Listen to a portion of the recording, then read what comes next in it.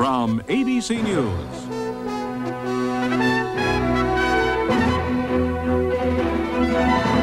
This week with David Brinkley. Now from our Washington headquarters, here's David Brinkley. The hours pass and the threat of war comes closer. And at this hour, there is nothing in sight to stop it. Our country is deeply divided. So is Congress.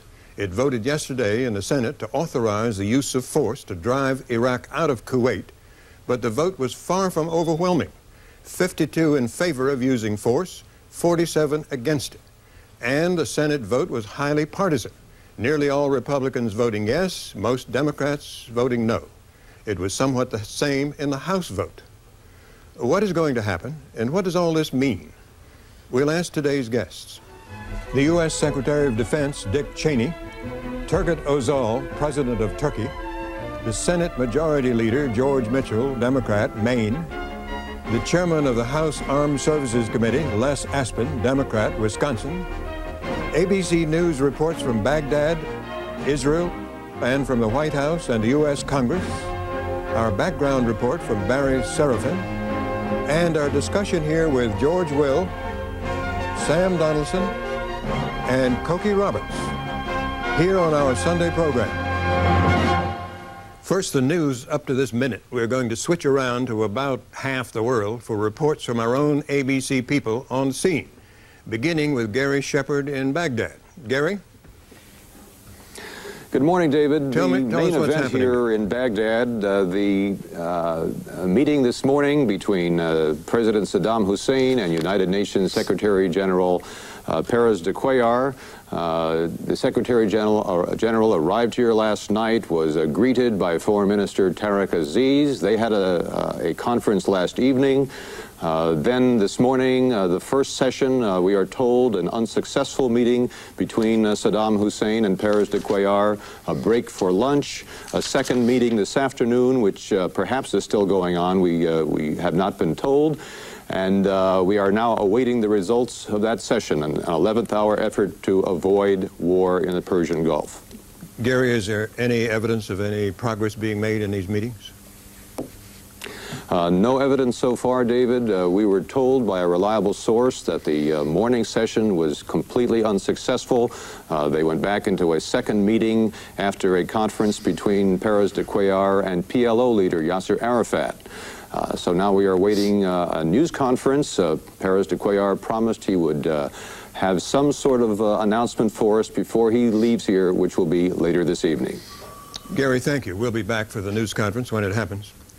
Saddam Hussein has assured us that if he is attacked, if a war starts, he will immediately attack Israel.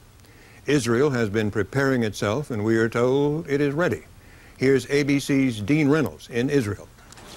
This afternoon, Defense Minister Moshe Aarons inspected the Israeli Air Force, the vanguard of any retaliation against an Iraqi attack. But in Jerusalem, Deputy Secretary of State Lawrence Eagleburger was asking Israel to forego any retaliation, to rely on the U.S. to handle Iraq. It is a request Israel is rejecting.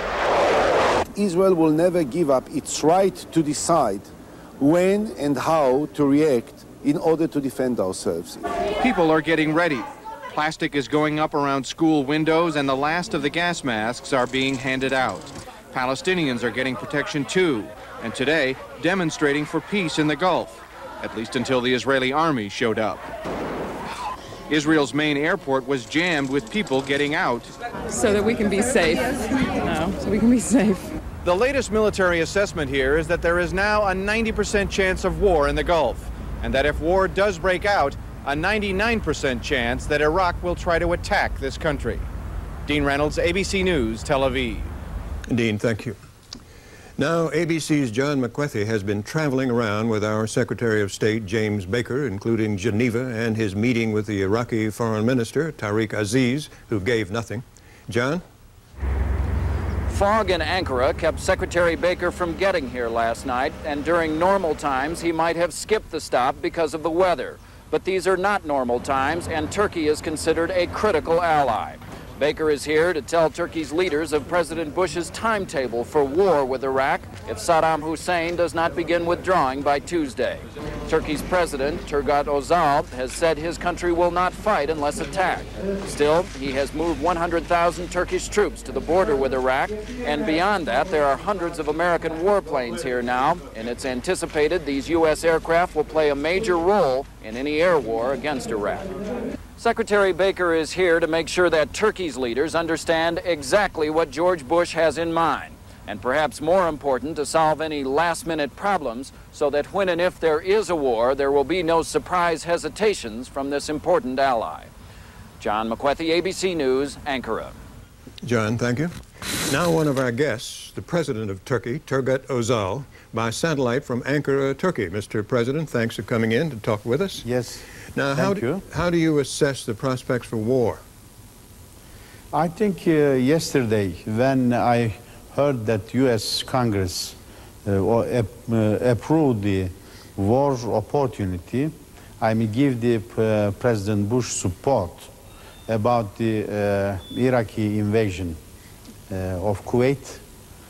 And I think the chances for peaceful solution, in my opinion, has increased. And let's wait to see what will come out of the Iraqi Congress meeting tomorrow. Did I understand you to say the chances for peace are increasing? Yes, it has increased, in my opinion. Oh, good. We hear all sorts of reports about this. I will ask you, because you live next door to them, what do you think about the Iraqi army? How good is it? I don't want to say much about it, but all the incidents taking place in the last few years when they have a war with Iran, you can see that 8 years war. Everybody supported Iraq and Iraqi army. They use all type of U.S. or Western military hardware or Russian military hardware against the Iranians, which Iranians did not have sufficient equipment. They were not successful in the last 8 years, you see. And therefore, I do not rate very highly. Mr. President, you have your troops of your own on the border with Iraq. Do you expect to be attacked? You think there's a chance of your being attacked? I don't think so. I don't think so. I don't know, but this is a difficult thing to estimate because in Iraq, there is no public opinion about it. One-man decision, and nobody knows how this one man will decide. But we have sufficient forces in the border area. We have put some of our strength, and therefore, if there is an attack, we will retaliate. There is no way. Well, you have a unique means of retaliating, and that is the ability to cut off Iraq's water supply by damming the Euphrates River, right? No, I think that is not very right, because one thing, Euphrates goes to not directly to Iraq, to Syria first. I see. Syria is a coalition partner. That is impossible, and that's not the way to do it. Mr. President, thank you. Thank you very much. Thank you. Thank you. Now, ABC's Britt Hume at the White House. Britt? Good morning, David. It's very quiet here this morning. The president waits at Camp David, having not wanted to send any signal that he's chewing his nails inside the White House this weekend. I think, however, that on the grim side of this is the fact that by today it must be clear to nearly everyone that the strict terms of the UN resolution will not be obeyed because there simply isn't time, as the president suggested yesterday, for Iraq to pull all of its forces out of Kuwait. So that's something that's a concern. What nobody here knows, and everybody here is just about given up on trying to read Saddam Hussein's mind, is whether this is a last flourish of defiance prior to getting out, or whether he really has decided that he's going to stay there and call down upon his forces and possibly himself the full fury of the American military. As best you can tell, is there any hope left at the White House for peace? Oh, I think there's a lot of hope left, David, because this is a situation where you can't read tea leaves, you can't judge by diplomatic missions. The normal measures that you would use to gauge a situation like this simply do not work because we're dealing with a decision in the hands of one man. We all know who that is, and nobody in the United States government is getting any information from him these days. Britt, thank you. Thanks very much. Now we're going to the U.S. Capitol, to the U.S. Congress, and to Cokie Roberts. who's there all the time. Cokie, you know Congress about as well as anybody. What did you think of the debate yesterday and the votes? It was a very impressive debate. It was 3 days of people really going on the record, speaking solemnly, seriously, and not in a very partisan or rancorous tone, and people taking the issues very seriously. But after the votes were over, I didn't sense any sense of great exhilaration. I think that people understand that what they've done here is vote for what, as the Speaker called, a virtual declaration of war. It's the first time that's happened since Pearl Harbor, and a sense that they certainly hope they've done the right thing, that they hope that it's sent a message that could elicit peace, but that they're not at all sure, and they're not at all sure what happens next, and that's a pretty frightening situation here. Cokie, was it surprising that the vote was fairly close? Quite close in the Senate and fairly close in the House. It was not surprising by the time it came, but it was a by and large partisan vote, and the Senate is divided quite closely on partisan lines. Now, Cokie, thank you. Now, come on down here to the studio because we're going to need you in a few minutes. Okay. Thanks a lot. Now, some news reminiscent of the bad old days of the Cold War and the Soviet Union hanging on to its satellite states by force. In Lithuania's capital, Vilnius, Russian troops with tanks and machine guns opened fire on unarmed civilians guarding the town's television tower. ABC News' own television equipment in Vilnius was confiscated by Russian soldiers.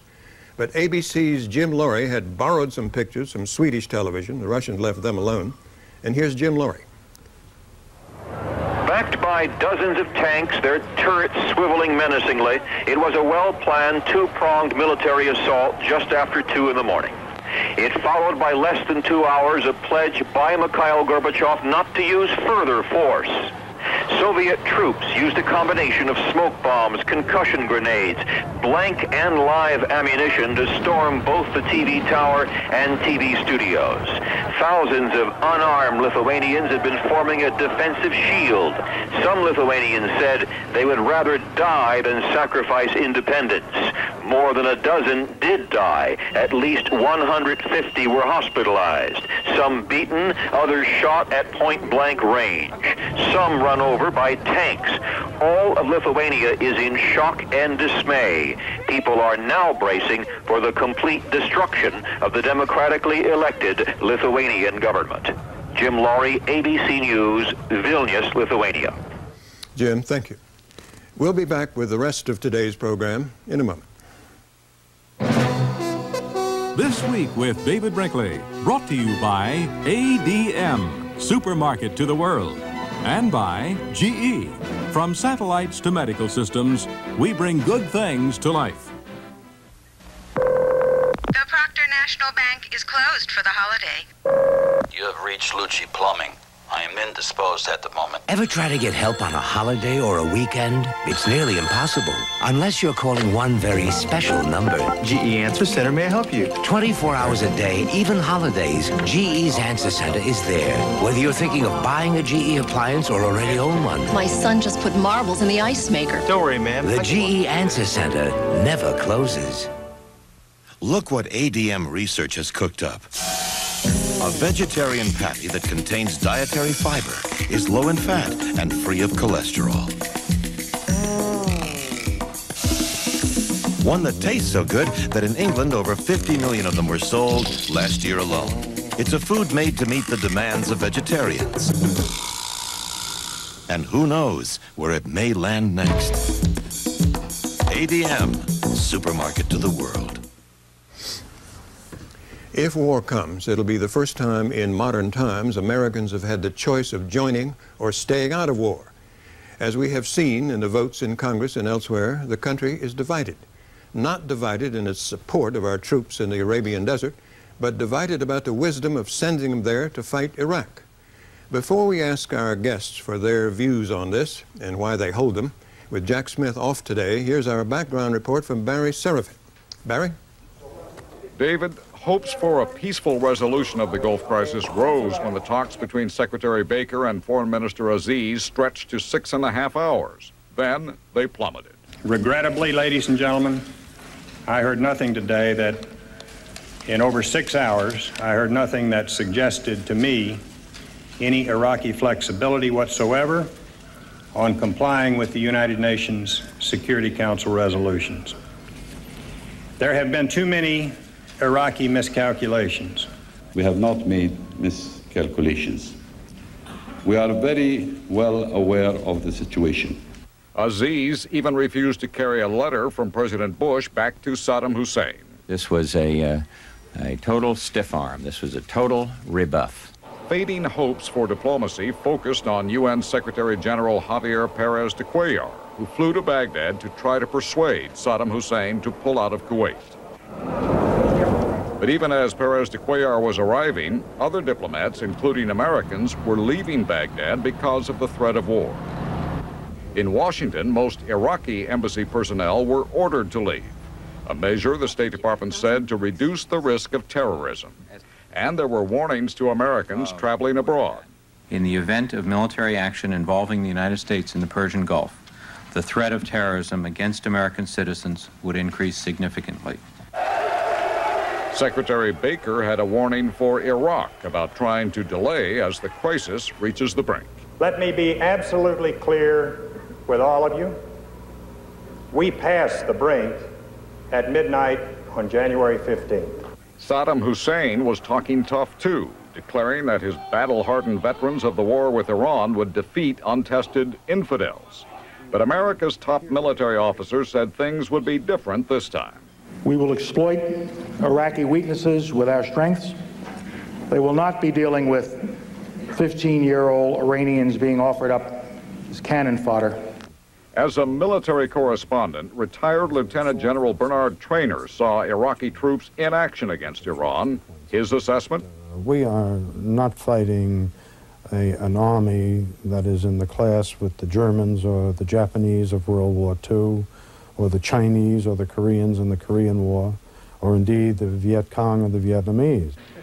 The chairman of the House Armed Services Committee predicted heavy use of air power and a short war. It's a campaign of weeks, and you're talking somewhere in the range of 3,000 to 5,000 casualties with 500 to 1,000 killed. Who seeks recognition? While threats and war scenarios were being traded, Congress, with little partisanship but considerable passion, debated whether to authorize the president to go to war. And let's not pull the rug out from under the president at this last moment, at the 11th hour. This is not a war we as a nation are prepared to fight. Not for oil, not for pride, not for anything else. Not now, not ever. The American people don't want war. By confronting Saddam Hussein with a choice between leaving and living, or staying and dying, represents the last best chance for peace. When it was over, the president got his authorization. The joint resolution is adopted. And this sends the clearest message to Iraq that it cannot scorn the January 15th deadline. With just 2 days left until that deadline, President Bush has cleared a major obstacle in Congress. But his biggest obstacle, Saddam Hussein, remains apparently unmoved. David? Mary, thank you. Coming next, Representative Les Aspin, Democrat, Wisconsin, chairman of the House Armed Services Committee. And shortly, the majority leader of the U.S. Senate, George Mitchell, Democrat, Maine, and our Secretary of Defense, Dick Cheney, in a moment. Bit by bit, putting it together. Piece by piece, the way to make an ideal work. Behind every accomplishment is a document that bridges the gap between what can be and what will be. Every moment's contribution, every detail plays a part. Putting it together. Putting together documents that can change the world. Faxing, scanning, copying, printing. Xerox, the document company. Putting it together. People together, helping each other, will keep us growing strong. We go hand in hand, you and me. We are threads in the invisible tapestry. If we show that we care, we'll We'll build dreams that we all can share. People helping people. At GE, it's part of everything we do, so that every product and service we provide is the best it can be. GE Answer Center, may I help you? To help you reach your dreams. We go hand in hand, you and me. We are threads in the invisible tapestry. If we show that we care, we'll build dreams that we all can share. GE. Glad we could help. We bring. We're always there for you. Monday, an ABC News special, War in the Gulf. On the eve of the deadline, questions still need to be answered. Peter Jennings reports on our motives, our allies, and the cost of winning. The time to know is now. Watch A Line in the Sand, War or Peace, an ABC News special Monday. Chairman Aspen, thanks for coming. Happy to have you. Good morning. Here with us, as you well know, are George Will and Sam Donaldson, both of ABC News. How did you vote yesterday in the House? I voted for the resolution to use force. Yes. Why? Basically, I think that it has come to the point where sanctions, to try and rely on sanctions, I think that it just won't work. And I think that what you're seeing here in Soviet Union really reinforces that. We are going to, if we rely on sanctions, we could not say anything or do anything about what the Soviet Union is doing in Lithuania, because we try and hold this coalition together. It's going to tie our foreign policy hands over the year and a half for sanctions to work.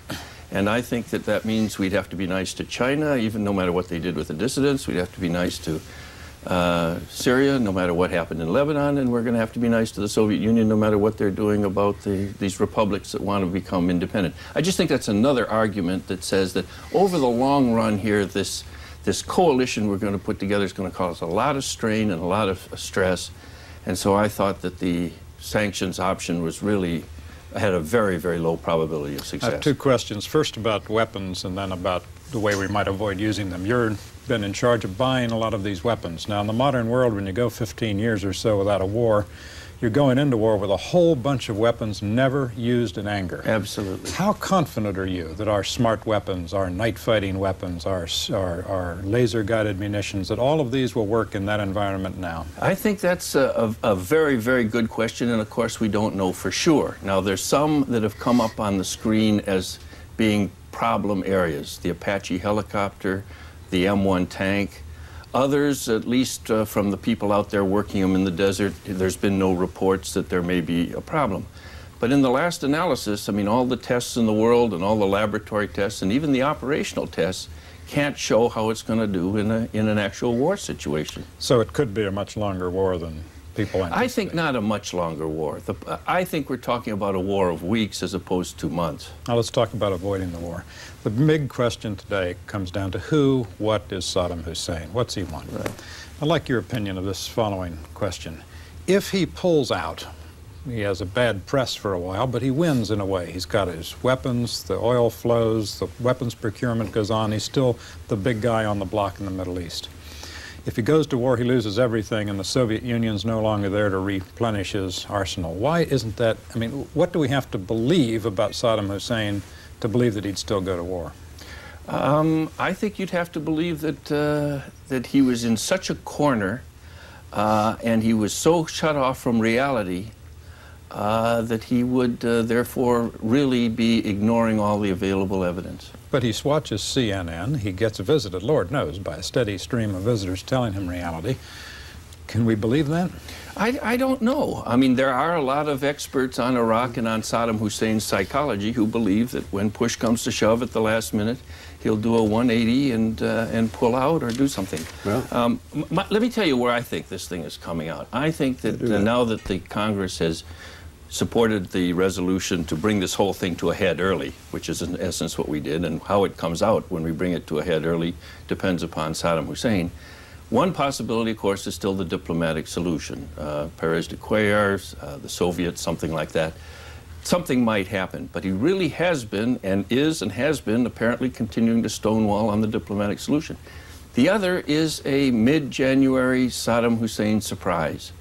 I don't think if he stonewalls on all these diplomatic things that means we go smoothly into a war. I think that Saddam Hussein is going to come up some kind of a proposal, some unilateral move, something no doubt designed to divide the coalition, something to stall for time, something that will make it hard to start a war immediately, something that will cause governments around the world to say, wait a minute, maybe it's being resolved. Okay. I think there's a lot of mischief that can happen in the next 4 or 5 days. A lot of people think that the scenario you just outlined is correct. All right, President Aspen, what do you do, however? Do you let him stall? I think you don't let him stall, but how you play it and how you do it depends upon what he proposes and how it plays out. It's a little hard to lay out exactly the hand that the United States government should play until you see the proposal.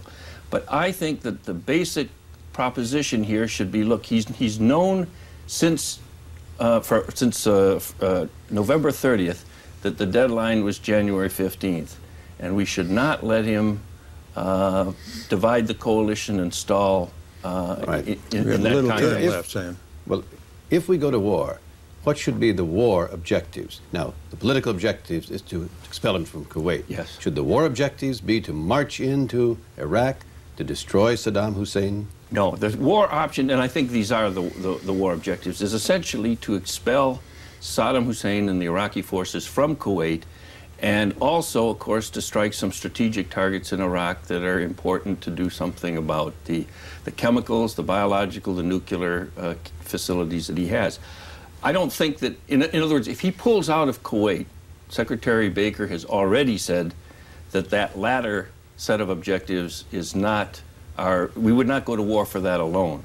But clearly, if we go to war to get him out of Kuwait, that would be objective number one. But as a byproduct of already being at war, I think we would go and strike the chemical, biological, and nuclear targets. But he himself might survive to remain president of Iraq. Yes, the targeting does not include him as per se. If he turns out, and if he comes to, if he's in the command headquarters, then we will go after the command headquarters. If he's in his presidential retreat, summer retreat, we do not go after the president. Why, if we would try to strike Gaddafi's tent, why we wouldn't try to strike I don't know. Saddam All I know is bunker? I think that you cannot do that explicitly. If he happens to be in the right facilities, those that we are targeting, I think that's one thing. But it should not be that we target military leaders as a special targeting set. Mr. Aspen, thank you. Thank you Thanks very much for coming. Pleasure to have you. Thank you. Come again when we know more. All right.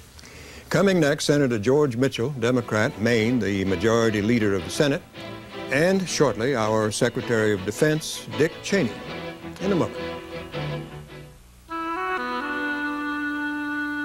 Beautiful, isn't it? The family farm, owned and operated by men and women who are motivated by pride and a deep love of the land. Parents who pass on the knowledge and tradition of farming to their children. But the family farm is much more than picturesque. It is one of America's strongest resources, the most productive farm system in the world. The American farmer is also a steward of the land, using modern tillage practices to ensure the land will be productive in the generations to come. Why do we at ADM care so much about the family farm? Because we depend on its high productivity in order to fulfill our role as supermarket to the world.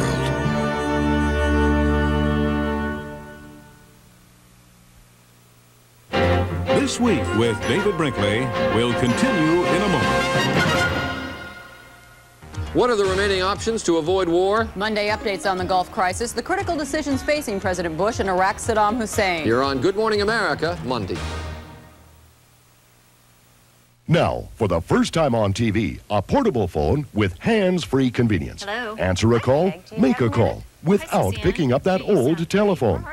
Introducing Liberty Phone. This breakthrough in telecommunications is designed to make space-age technology your household companion. and so easy to use. Hey, Bob, It plugs in like any other phone. new filter I These bought from comfortable you, it headset didn't jive with buttons the old let you one I hear take, and I and got two talk. sets of numbers You here. get clear reception from this tiny speaker on the red line. All right, that's a good- yeah, The that's a blue good idea. line contains a microphone that uses ambient sound to carry your voice over the phone. I didn't think I Thanks could go to a ahead and price put that, the breakthrough, new one in, but it Liberty didn't jive Phone with the old is one. What do you yours think? on this special TV offer for just $39.95. Call now. To order your Liberty Phone, call 1-800-445-0100. Use your credit card to avoid COD charges or send check or money order for $39.95 plus $4 shipping and handling to Liberty Phone, Department 203, Canton, Ohio, 44750. Or call 1-800-445-0100. Star Trek, the original voyage, today at 5 on KNTV 11. Senator Mitchell, thanks for coming. My pleasure, David. Glad to have you with us.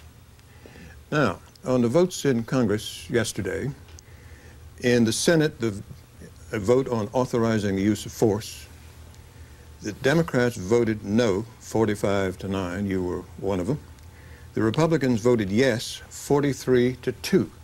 How do you account for the partisan cast in this vote? It's not a party issue. It is not a party issue, and as Majority Leader, I made it clear to every Democrat that this was a matter of individual conscience and judgment. That's how it broke down. I felt very strongly that we should not authorize immediate war, that we should continue the policy of economic sanctions, diplomatic pressure, a blockade, which is what we're doing to enforce the sanctions, and to hold open the use of force should that become necessary. If immediate war does occur, it may well have been an unnecessary war. I believe we could achieve our objectives by other means that would be less costly. Are you pleased that almost all of the Democrats agreed with you? Well, I personally wish that the vote would have been a majority our way, but I accept the result. Ours is, of course, a democratic system in which the majority prevails. To an extraordinary degree, the debate in the Senate turned on a question of fact, and that is the effectiveness of sanctions. And that made the CIA's analysis controversial on the two sides. Two questions. Are you satisfied that the CIA has done a good job of analysis? And do you believe, as some, such as Fritz Hollings, believe, that the CIA in this case went beyond analysis to advocacy of policy? Yes, I do. The objective reporting by the CIA, the facts presented were accurate. The subjective conclusions were, in fact, directly contrary to the facts presented. In the law, which I'm familiar with, there's a procedure called judgment notwithstanding the verdict. If all of the facts point one way, a verdict to the contrary will not be permitted to stand. In this case, in my judgment, the facts were overwhelmingly in one direction. The subjective conclusion was to the contrary. How do you account for that? Oh, I don't think there's anything surprising about it. Well, no, but let me hear you say it. What is it? It's very difficult for those involved in the gathering of intelligence to totally divorce themselves from the policy pursued by their superiors. That's not the first time. Indeed, it's been a commonplace event in our system. It's one of the most difficult aspects of this entire process of gathering intelligence, analyzing intelligence, and making policy. It is, at least to me, murky how we stand now with regard to the War Powers Resolution. It says in the resolution passed that it does not supersede the War Powers Resolution. Has the clock started? That is, are we in a situation of imminent hostilities? And if so, what happens at the end of 60 days? Well, I think, George, that is unclear, but I think the most significant result, other than the immediate prospect of war of this entire process, has been that the President has submitted himself to the authority of Congress in deciding war. But you are a judge. Look ahead and tell me what happens after 60 days. Doesn't Congress have to do something? Well, the President will deny, as each President has since the War Powers Resolution was enacted, that it applies here. And so we will get into that continuing constitutional problem, which we're unable to resolve through the courts because they won't touch the issue. But I think it's very important that the constitutional principle of the authority of the Congress to declare war has been asserted in this case. President Bush submitted a request in writing. He submitted himself to the authority of Congress. It's a very important conclusion in this process. What do you think you've authorized the President to do? Have you authorized him to fulfill the objectives of the UN resolutions, which somehow do seem to curtail the kind of war that would be fought? Or have you really authorized him to do anything he wants, including demand the unconditional surrender of the country, to raise Baghdad, to pursue with troops Saddam Hussein? Well, first, the resolution clearly authorizes immediate war. It is the functional equivalent of a declaration of war. Of that, there can be no doubt. The circumstances in which force would be used, the manner, scope, and intensity plainly would be war. Those who voted for the resolution voted to authorize immediate war. By its terms, the resolution limits that to achievement of the UN resolutions. Now, the question is, of course, how far can you go to achieve that resolution? It is to expel Iraqi forces from Kuwait. That does not limit military force against the Iraqi forces in Kuwait. If military action against Iraq proper is a means to achieve the Iraqi withdrawal from Kuwait, then clearly it's authorized under this resolution. Well, everyone seems to understand that the first phase would be an air war. Yes. Even the administration says we would maximize our assets, and that's air. Yes. But I suppose at some point, if we had to use ground troops to expel the Iraqis from Kuwait, would they stop at the border? Say bye-bye? I'll tell you this. Everyone else will stop at the border but Americans. First, Americans should understand that this is going to be an American war. The so-called Allied forces are very few in number, and except for the British, God bless them, our good allies, there isn't going to be anybody else doing much fighting. And the Syrians, there won't be anybody else go beyond the borders, I assure you of that. Well, you mean the Syrians have already said up front they're not going to fight. Do you think the Saudis will mount offensive operations? They will not be a factor in the fighting. They'll be there. The Egyptians say they'll fight, but they're banking on this being a very short war that will preclude any necessity of their fighting. This will be, if it comes, and I hope and pray it doesn't, an American war. The casualties will be Americans, the deaths will be Americans, the cost will be American. No one should be under any illusions about that. You hope and pray it doesn't, but what's your belief? Will it be war? Well, I don't know, obviously. I hope not. I think it will be an extremely unwise decision by Saddam Hussein to opt for war. He's made a series of serious mistakes. This could be his fatal mistake. Senator Mitchell, on that note, thank you very much for coming in today. Thank you, David. We'll wait to see what happens. Come back when we know the outcome, will you? Thank you. Pleasure to have you. Coming next, our Secretary of Defense, the civilian head of all American armed forces, Dick Cheney. In a moment. Imagine your refrigerator with bigger door shelves for bigger bottles, with leftovers left in quick-serve trays for leftover space, more space, nearly 27 cubic feet, and a door in the door for things you use more. Imagine GE's Space Center 27.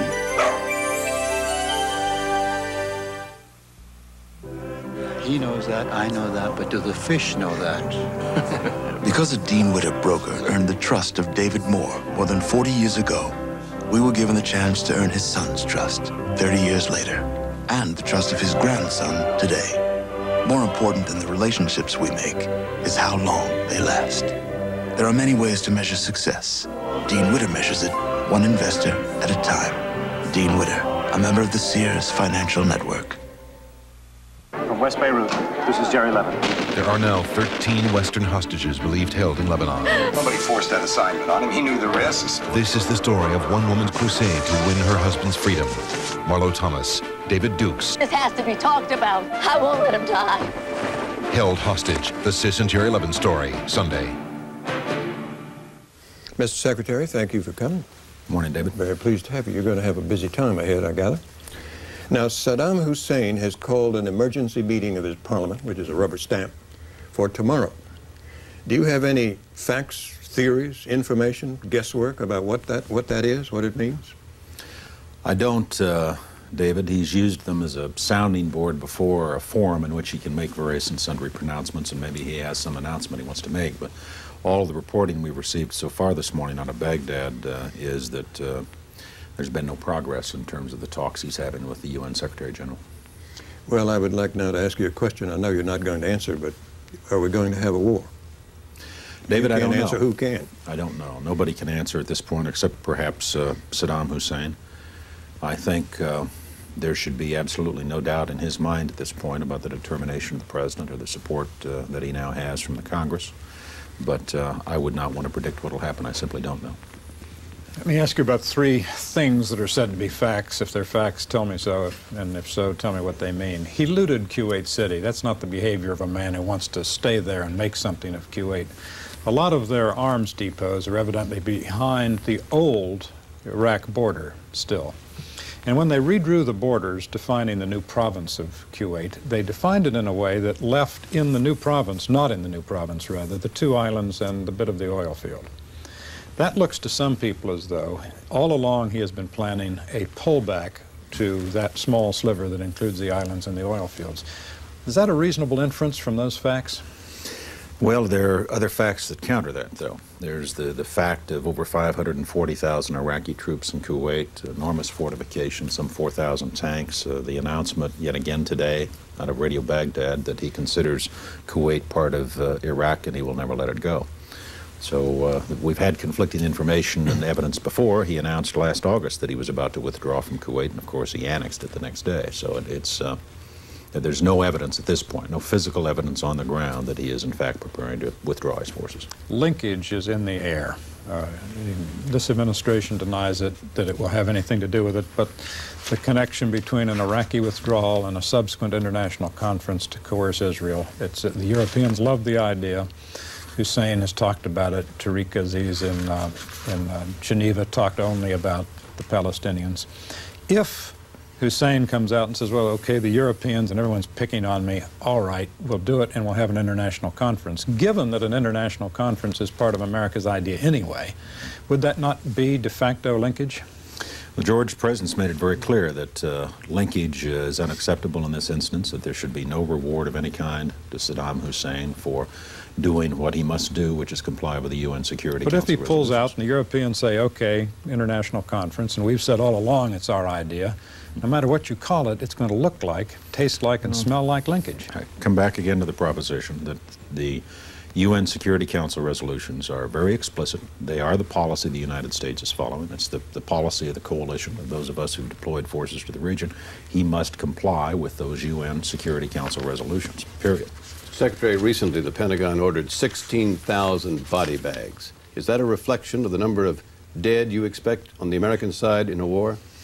No, Sam. When you deploy a force of this size, there are certain things that go with it in terms of medical facilities, food requirements, chemical warfare gear, ammunition, and an unfortunate part of preparing for that kind of eventuality is to deal with that problem as well.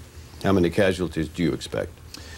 Nobody can put a hard number on it, Sam. It depends very much on the kinds of assumptions you make, and you can make assumptions that produce a result from a very small casualty rate to a very high casualty rate. No one of those scenarios is probably any more credible than any of the others, so we've refrained from putting out any kind of a casualty estimate. You've said recently that our war aims, objectives, would not be to occupy Iraq, would not be to destroy Iraq except for military targets. What about Saddam Hussein? Is he an objective? We've got a policy that President Bush has followed and previous presidents have followed, that we do not direct the military capabilities of the United States at specific individuals. That's not our business. If we use military force, we will do so to liberate Kuwait, but he has to understand there's no sanctuary inside Iraq for Iraqi forces. That does not mean we target him personally, but clearly there will be no sanctuaries inside Iraq. If he's in the command's center, a command and structure is part of a military target in a war that you always try to get. Again, Sam, I wouldn't want to speculate beyond what I've already said. There's a question about the role of Israel in this. Tariq Aziz said we will certainly attack Israel if a war starts. To do that, they would need to hit them, I gather, primarily with Scud missiles. Can the United States, does it know where they are, and can it disarm those in the first moments of a war and so as to, in a way, insulate Israel? Well, of course, if you look at the map, Jordan is between Iraq and Israel. About the only way the Iraqis could hit the Israelis would be by air or using their missile capability. I would not, if I were an Iraqi pilot, want to go up against Israeli air defenses. I don't think that's a very significant possibility. On the other hand, their ballistic missile capability, Scuds, and other variants of Scuds, basically short-range systems, have been used in the past, are operational. He does have significant capability in that area, and that would be the main threat. Mr. Eagleberger is in Israel asking them what? Is he asking them, is it our request that Israel, if struck, turn the other cheek and let us deal with this? It's in our interest, given our historic and close relationship with the Israelis, to stay close to them through these developments. They have, I think, been very responsible up to now in terms of keeping their heads down. Given the fact that Saddam Hussein has repeatedly threatened to launch a strike against Israel and the expectation that he might try to shift the focus of the debate off the emphasis on his invasion of Kuwait to rather the Arab-Israeli conflict, makes sense for us to consult, which is exactly what we're doing. Mr. Secretary, can you imagine that Israel will sit there and not retaliate when attacked? If I were Saddam Hussein, I'm not sure I'd want to take that chance. Mr. Secretary, do you expect Gorbachev's crackdown against Lithuania to continue, and is there anything the United States can do about it? Well, Sam, I think, like all Americans, watched developments this morning in Lithuania with a great sense of sadness that if, in fact, Mr. Gorbachev has decided to resort to force, to maintain control over the Baltic republics, to let the tanks roll, if you will, that clearly sends a very terrible signal about the prospects for future democratization and reform of the Soviet Union. It's a subject that is of deeply disturbing to the President, to all of us in the administration, and at this point we have not, I wouldn't want to predict but should the United States do something in changing its policy? Are we launching a protest of any sort? What kind of a protest? Sam, first of all, I'm confident that the President will have something to say about all of this later. What do you have to say? I am in a position where I will be advising the President, and I'll save my advice for the President. But there's no question but what the pattern we've seen in recent years of steadily improving U.S.-Soviet relations is put in jeopardy by virtue of the events in Lithuania today. Do you still believe that Gorbachev will fail in his effort to reform the Soviet Union economically and will be ousted? If he has made a decision that he clearly is going to opt for this kind of use of force, then it seems to me that in and of itself will signal failure in his efforts to reform the Soviet Union. Congress this week authorized the use of force sufficient to and for the purpose of achieving the UN resolutions, but the United States, the Bush administration, in defining our objectives has always tended to go beyond what the UN has said, to have arms control dimensions with regard to disarming the arsenal that Hussein has, and perhaps some people think even to changing the regime. Say clearly now what American war aims are. Do they go beyond removal from Kuwait and restoration of that government? The two you cite specifically are the ones that are front and center in terms of our operations, George, but obviously if we have to use military force, then part of doing that in terms of protecting our own forces and minimizing our own casualties would also involve dealing with Saddam Hussein's military capabilities. Suppose the UN said, okay, we will put in the blue helmets, a UN peacekeeping force, and you will get out of Saudi Arabia. Is that a fair trade? Kuwait. No, well, Kuwait. No, I'm talking about the United States would get out. The question is Saddam Hussein out of Kuwait? Yes. Is he pulled back inside Baghdad? Then clearly we're interested, as the President's made it clear, we're not interested in trying to maintain a large U.S. ground presence in that part of the world, although we clearly would be interested in working with our friends in the region. God is in the adjectives. To create a new security system that will work. You just said large, however. Now, is it your contention ground forces, is it your contention that peace could be kept in the Middle East by the UN without the United States on the ground? No, I think it would require a lot of work with the Gulf Coordination Council, the Gulf countries, the Saudis, the Egyptians, and others, and I think we're prepared to work with them once this crisis is resolved to try to create a new security system. Is the deadline Tuesday midnight Eastern time or Gulf time? Eastern time. Mr. Secretary, thank you. Thanks you, for coming. We wish you luck. Thank you. We all do. Coming next, our discussion here of Topic A, almost the only topic around at the moment, and joining us will be Cokie Roberts of ABC News in a moment.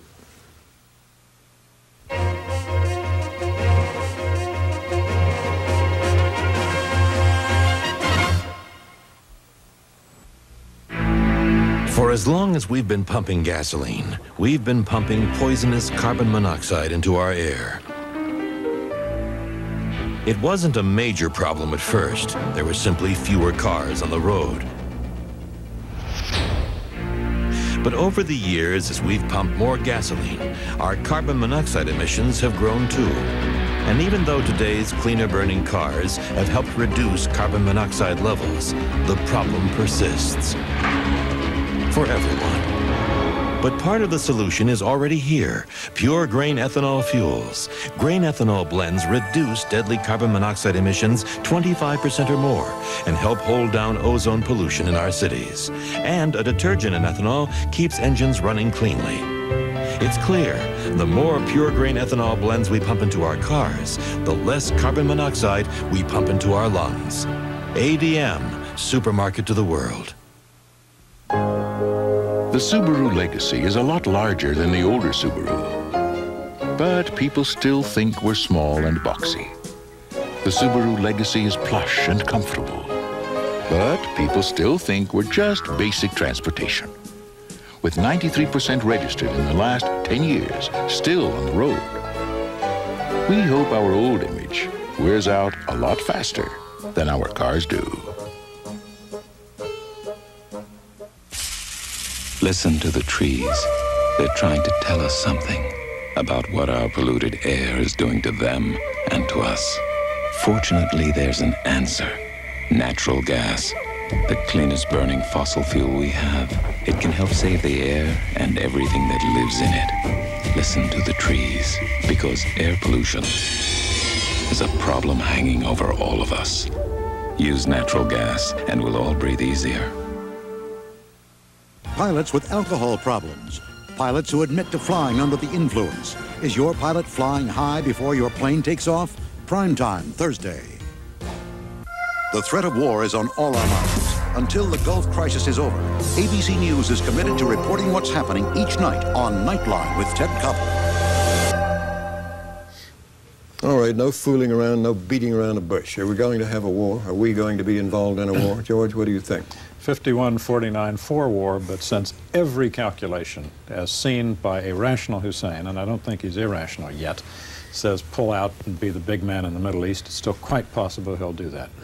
No, we won't have a war. George Bush will pull the trigger, no doubt about it. But Saddam Hussein, I agree with George, at the last moment will save himself. If he were a true Arab nationalist, then he might become a martyr. But I think he's out for himself and his own ability to continue to hold power. So I believe he will blink. And on the strength of that, I think we'll have no war. I hope they're right. At this point, I think that there will be a war, at least an air attack, and see how he likes that. You mean one small air attack? That's not a war. One big air attack. Ah. Well, if you mean a demonstration air attack, well, there's Basra. How about the other arm? I don't know. I don't think you can stop it. I don't think you can fine-tune an air attack like that. Once you start, you have to go on. All right. Next question. We have heard that Israel has been asked not to retaliate if attacked and leave the retaliation to us. Does anyone believe they would do that?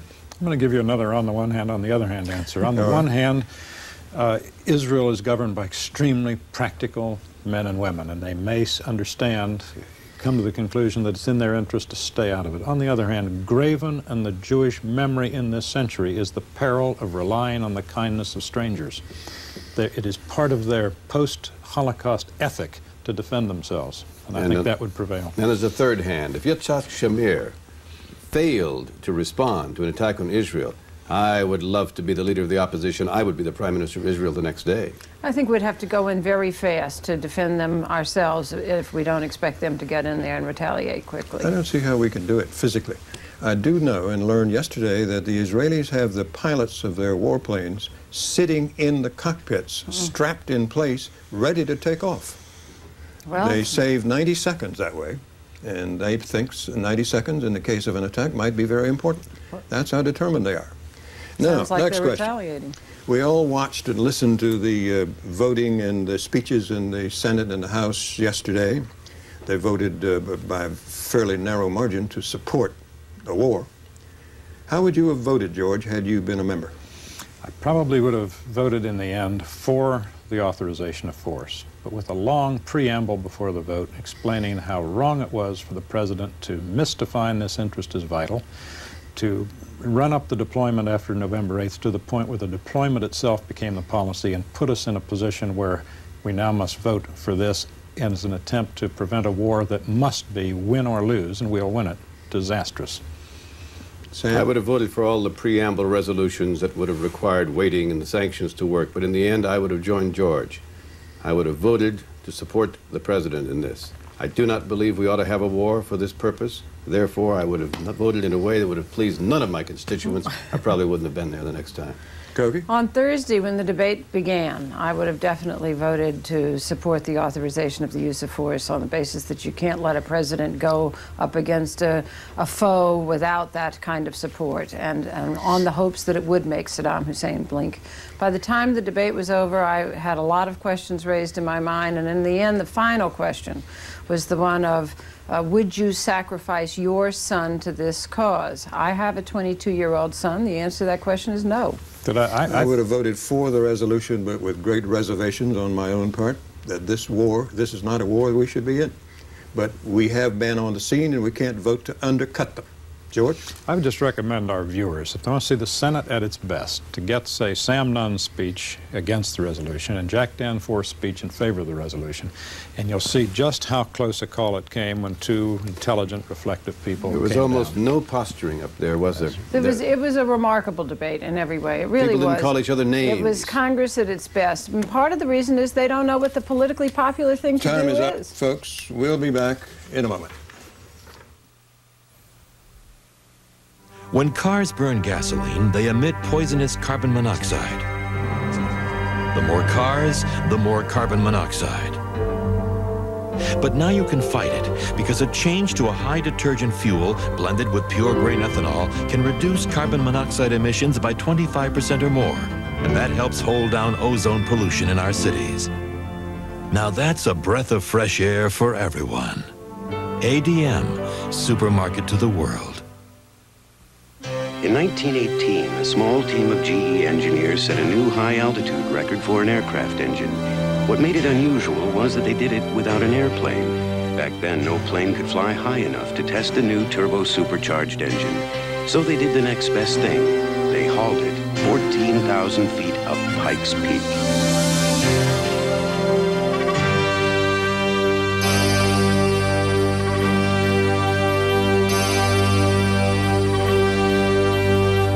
After several fits and starts, this remarkable new engine roared to life. And it is the same ingenuity and team spirit that has brought GE from America's first jet engine to the world's most advanced. Ladies and gentlemen, if you look out the left side of the cabin, you'll see Pikes Peak. Which proves when people work together, there's no telling to what heights they can soar. Finally, while we all wait to see what happens, ABC News will continue watching the Persian Gulf crisis 24 hours a day, and if there is anything new, we will bring it to you immediately. You can count on us. For all of us here, thank you. This Week with David Brinkley, brought to you by GE. From aircraft engines to appliances, we bring good things to life. And by ADM, supermarket to the world. If you wish a transcript, send $5 to This Week with David Brinkley, 267 Broadway, New York, New York, 10007.